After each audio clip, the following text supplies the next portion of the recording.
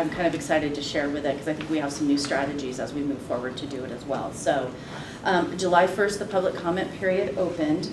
We did broad communication to the field, sent out letters, emails, and then we are here today, hopefully, to adopt those rules that will become effective on the 30th of September. So the community engagement that we did, because we had, there had been some community engagement, but we really needed to go out and do more. We did 4 online engagement sessions and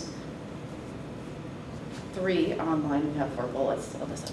Well, there was the OAELP was an online. Oh, it was on. Okay. So we had 90 registered family providers join us for an online engagement.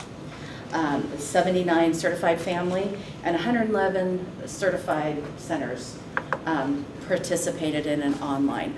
I think, this was a pretty small set of rules, but we were really encouraged by how many people participated and can see looking at how can we limit it to more so that there can be a discussion, but that is really something we can look towards forward at maybe other ways to do engagement that really helps people who maybe can't travel, different ways. And then we did the Oregon Association of Early Learning Professionals. There's 6 providers that sit on that, and so we did an engagement session with them as well to get their input and feedback. And then we did 2 in-person engagements. AFSCME was having a conference and asked us to come, and so we had 30 providers in which we were able to do face-to-face engagement with, as well as then they were convening a small group in the Dalles, and so we did engagement out in the Dalles for this set of rules.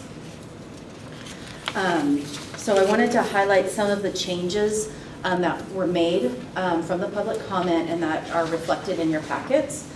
A lot of it is about clarifying, is a lot of where the rule input comes from, and it gets to why interpretive guides and guidance documents, but also what can we do in rule to clarify. And so within the serious injury definition of when you call, as we changed from severe burns to all burns.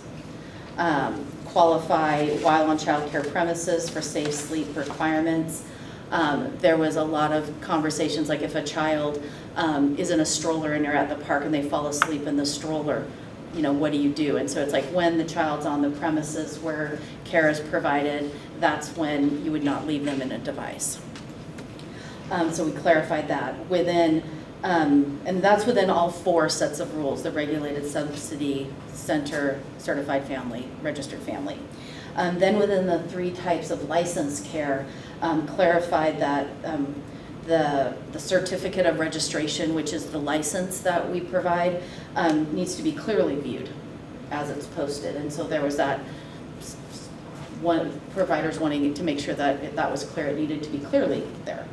And then for a certified family and certified center, clarify that a person's authorized to drop off and pick up a child have access to that child. And so I think that's some of the language that maybe we need to do the technical fix, because some of the feedback was it's not just the parent, it's whoever is authorized to pick up that child should be able to come into any license and have access to that child. So those were the changes that we were able to make to clarify. And then as well as it was noted that you were able, that we'll be doing interpretive guides and guidance documents. And I think the really nice part about the guidance documents is that can be more of a iterative. We need more clarity. We can add and adjust to those as we go versus going through a rule process.